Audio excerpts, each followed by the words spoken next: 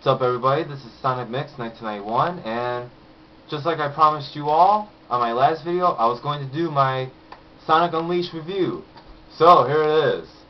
Sonic Unleashed. The difference is night and day. Here's my full review on it. Got the game at GameStop. Apparently I have to wait 2 days after, apparently.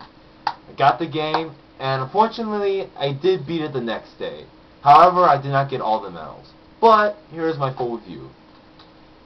This game is a great Sonic the Hedgehog game. This game is 10 times better than Sonic Next Gen. And to my eyes, this is the best Sonic the Hedgehog game since Sonic Adventure 2 Battle. So it's been 6 years since another good Sonic the Hedgehog game. Alright, let's get into more details with this game. Let's start off with the stages. I love the daytime stages. Absolutely good. I loved how it went from 3D to 2D, 2D to 3D. Brought back that old Sonic the Hedgehog classic when it went into 2D. The nighttime stages, some of them I like, but some of them were just like annoying at times, where you kept like dying a lot, or there was like an obstacle where if you touch this you go falling down into the water and you have to restart the stage or restart from the last checkpoints. The graphics in this game are very good. I love the graphics in this game. When I first heard about the Werehog, my first glance was, oh no, they're gonna mess up this game now because of this. I'm gonna say the Werehog is decent. It's not great, it's decent. Half of the things are good, half of the things about it are bad. The boss battles for day and night are pretty good. I think the nighttime ones are probably a little bit better, seeing that you have to hit the action command. Apparently, of course, this is the Xbox 360. The Wii and the PS2 versions are different than the Xbox 360 and PS3 versions, so I don't know what the Wii or PS2 versions look like, so this is my Xbox 360 review on Sonic Unleashed, by the way. Let's see. But I'm gonna say this is 10 times way better than Sonic Next Gen. Oh, and also another thing. They said that Knuckles and Shadow were gonna be in the game. Well, I only found that Tails and Amy were in the game. Now, I don't know if Sega decided to take them out or what. So they're not in the game whatsoever. If they are in the game, please leave me a video response or an email so I know where you can get them. But I looked good, and they're not in the game. I don't know why. I couldn't give you the answer. Some of the Werehog combos, when you activate them, when you're playing as the Werehog Sonic, they're pretty good. Some of the combos I like. The stages, once again, are very well designed. I love them. Mainly more daytime than nighttime.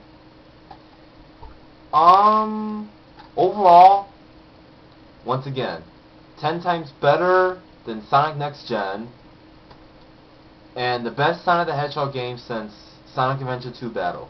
I give this game an 8.5 out of 10. And is this game worth buying?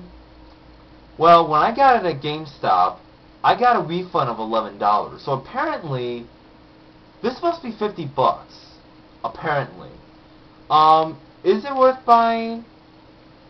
Yes, if you are a Sonic the Hedgehog fan, if you want to get achievements. But if you're just a Sonic the Hedgehog fan that just kind of wants to beat it really fast, then I will rent it. But I bought it, and to me, I think this is definitely worth the 50 bucks. And of course, the speed is definitely better.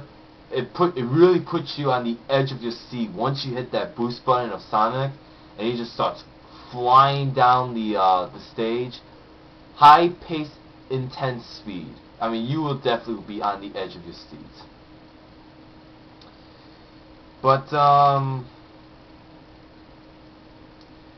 yeah, then they're gonna come up with Sonic and the Black Knight. But I think I'm going to do a separate video on that one. I don't actually want to feature that in this review. So I'm actually going to do that on a separate review. But, overall, this game, I think it's great.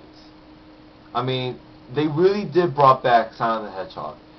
Voice acting, it could be better. I think Jason Griffin, the voice actor of Sonic, was pretty good, but not all that great. But overall, once again, this was my review on Sonic Unleashed. Better than Sonic Next Gen, and the best Sonic the Hedgehog game since Sonic Adventure 2 Battle, which that was back in 2002. And my rating, once again, an 8.5 out of 10. Is it worth buying?